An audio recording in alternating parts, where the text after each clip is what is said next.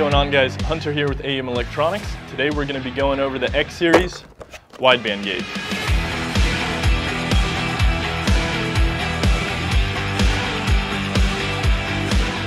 It's the most important gauge to have on your car when tuning. A lot of other ways that you can figure out if your car is running lean or rich, but a wideband AFR gauge is going to tell you exactly how lean or exactly how rich you're actually running, so you can get the most out of your engine. Just want to put it out there that AEM was the first company to have a wideband AFR gauge. Often imitated, never duplicated. We were the first, we're still the best and the fastest. Before we jump into the kit contents, let's take a look back at our classic digital wideband gauge. The 4110 is a fantastic gauge, but the X-Series gauge just takes everything one step further. First and foremost is the LEDs. The LEDs on the X-Series gauge are 87% larger.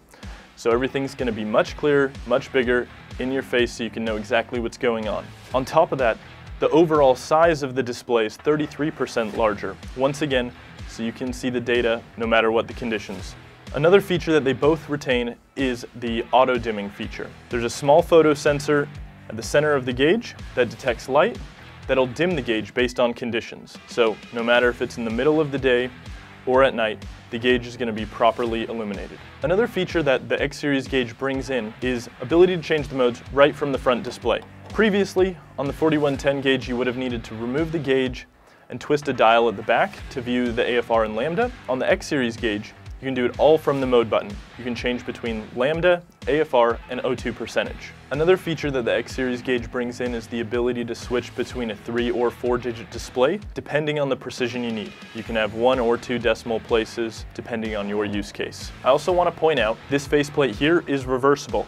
On the opposite side, it'll show you your lambda values. So depending on what mode you're on, you can have the faceplate showing exactly what you need. Also, if you want to customize the gauge, we have an accessory kit available that'll give you a white faceplate and a silver bezel. Although these two gauges both retain the same 52mm mounting dimensions, the X-Series gauge is much thinner, which allows you to mount it pretty much anywhere. The X-Series gauge also has outputs for a 0 to 5 volt, serial, and AEM net CAN bus, and we'll be testing that later today. One of the top features of the X-Series wideband gauge is its response time.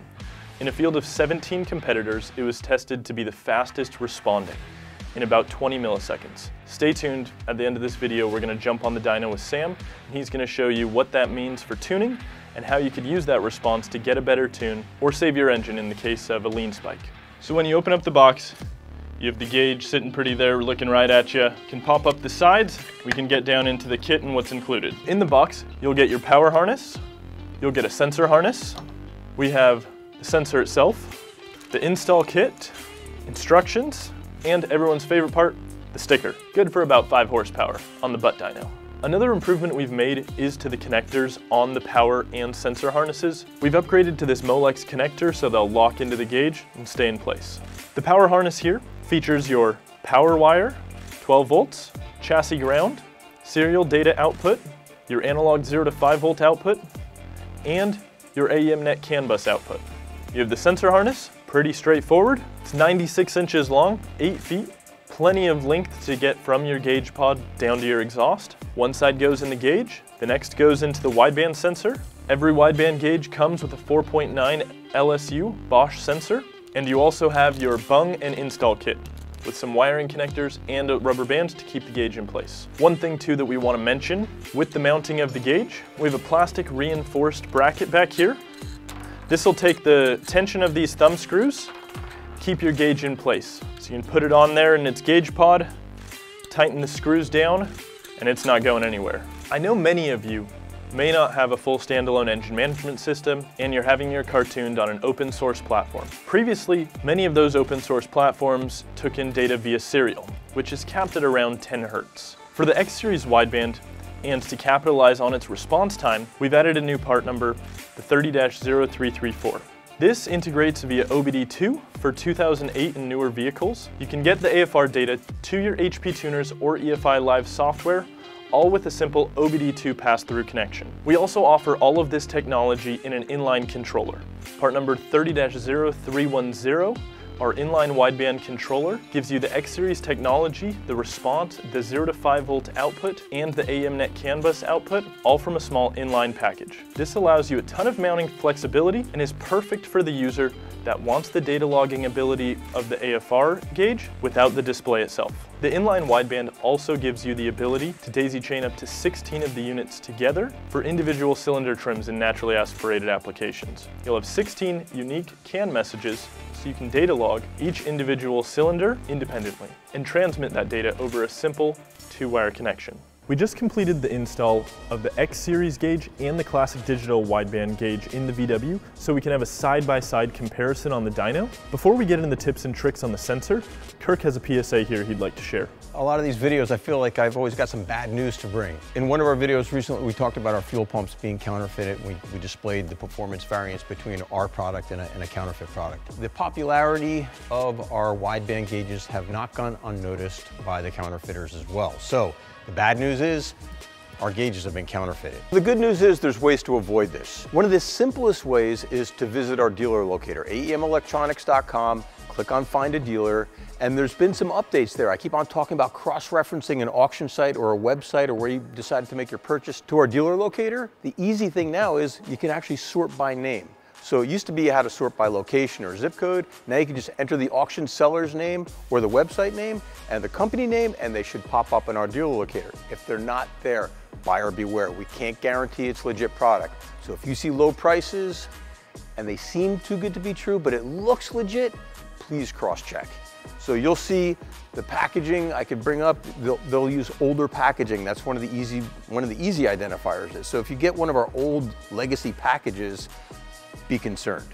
They've even knocked off our contemporary packaging. Again, this whole table is filled with samples of purchases made over just the past couple of weeks, which is disgusting, but like I said, the good way out of this is to cross-check with our dealer locator. So please go to aemelectronics.com, cross-check the seller, make sure you're buying legit AEM product. Now I'm going to pass it back to Hunter. Thanks.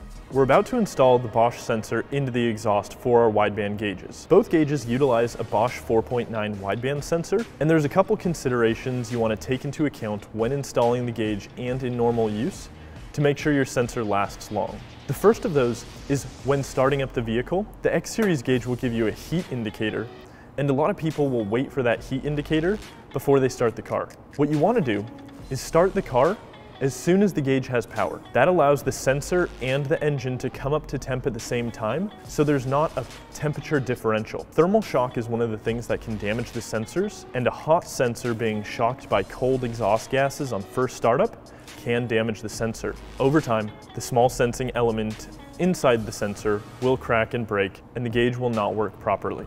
While talking about thermal shock, another thing that can damage the sensor is a physical shock. Simply dropping the sensor before the install will damage the sensor and cause your gauge not to work.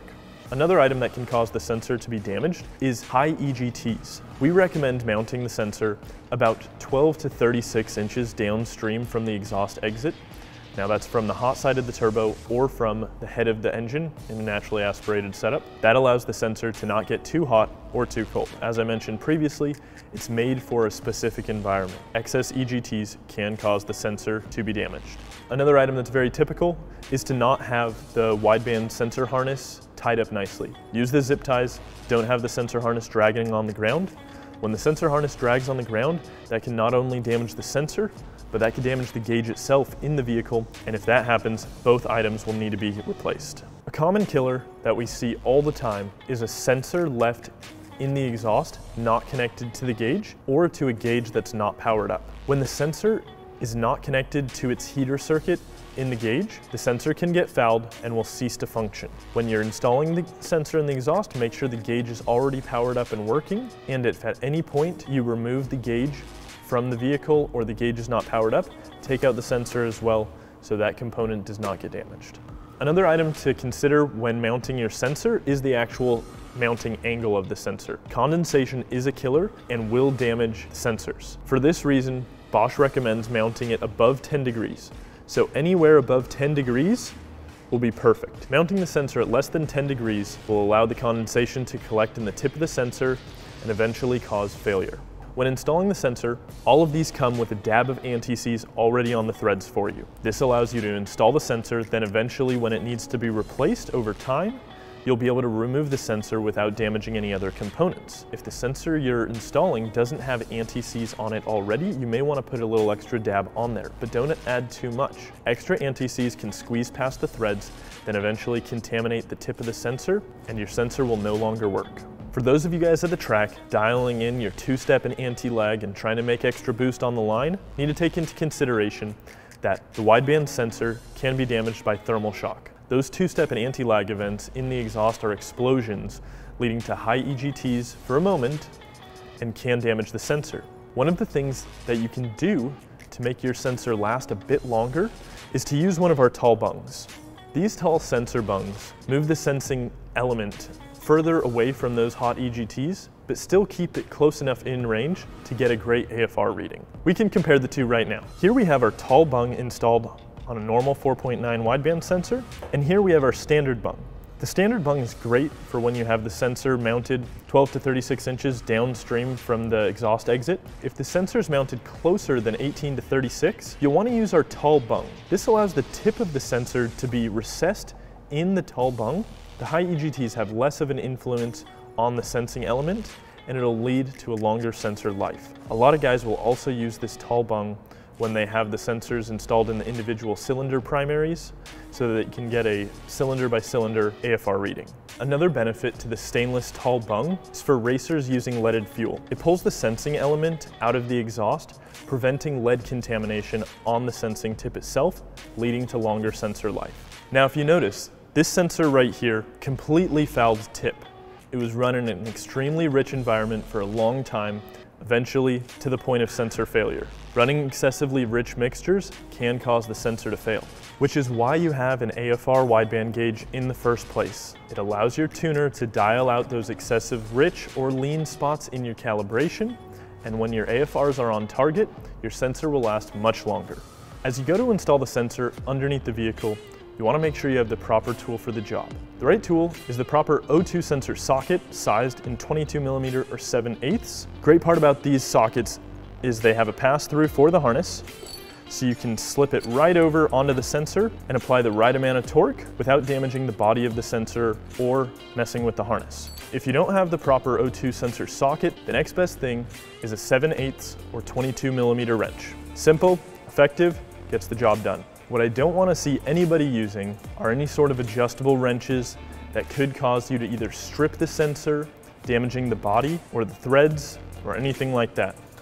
So your channel locks, your vice grips, your giant needle nose, they all have your place in the toolbox, but they're not for installing your wideband sensor. They can damage the sensor, you can slip and hurt the wiring or the body of the sensor itself. We've seen sensors come in damaged, threads are all marred up, and the body's just about twisted off. That's because the wrong tool was used for the install. Unplugging the sensor here, gonna run it over here, turn it off. Broke torque on it, so then I can unscrew it the rest of the way. So we'll take our good sensor and start threading it in, making sure it's not cross-threaded. Get it just snugged up. Then using our fancy tool, our O2 sensor socket, we're able to get it on there. This doesn't take too much force, but just enough.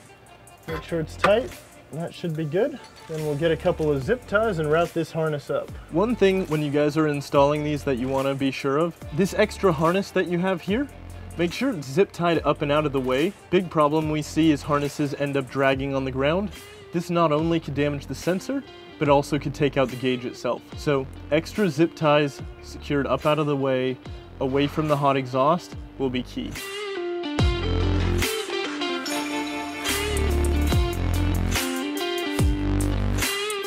All right, we're all installed. Let's get Sam and get this thing on the dyno.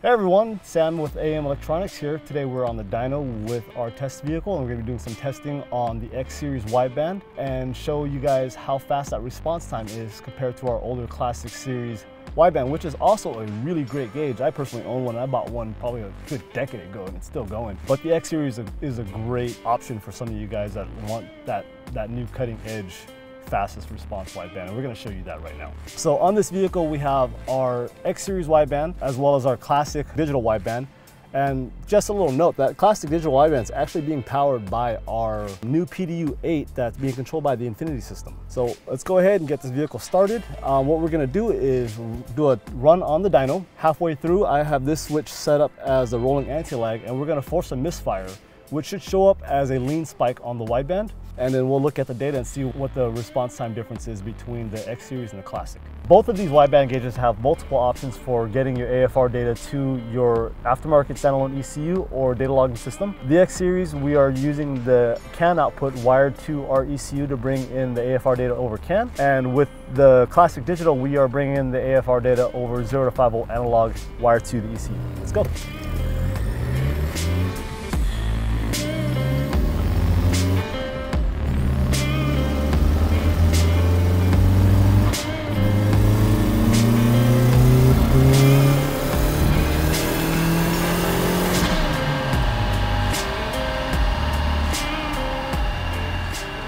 All right, so now that we've got that dyno run done, let's go over the data in AM data to see what that response time looks like on the X-Series versus our Classic Digital.